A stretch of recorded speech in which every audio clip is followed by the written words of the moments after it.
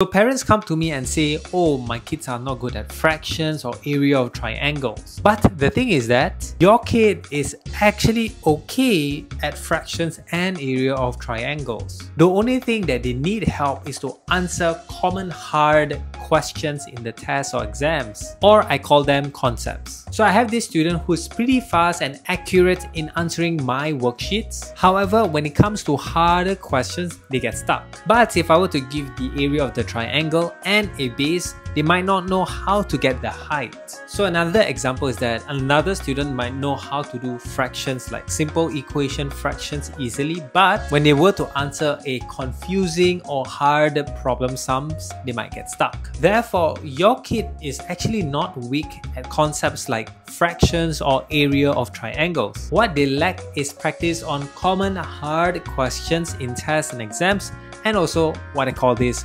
concepts.